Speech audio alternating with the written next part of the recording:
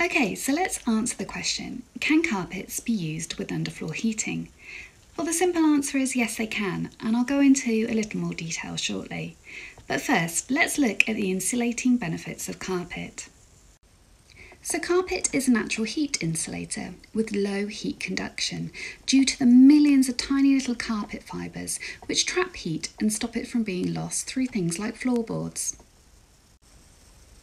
So this insulating layer is the very reason why people ask whether carpets can be used with underfloor heating.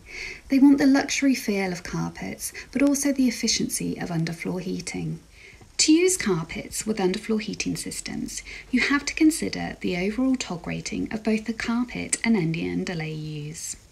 The combined TOG rating needs to be below 2.5 TOG. Now, as many of our carpets come with a built-in underlay, you only have to take into consideration the TOG rating of our carpets, many of which are 1.5 TOGs. Therefore, we say they're compatible with underfloor heating. But as we recommend sticking our carpets directly to the floor, we do state that you must check that the adhesive you use is also compatible with underfloor heating.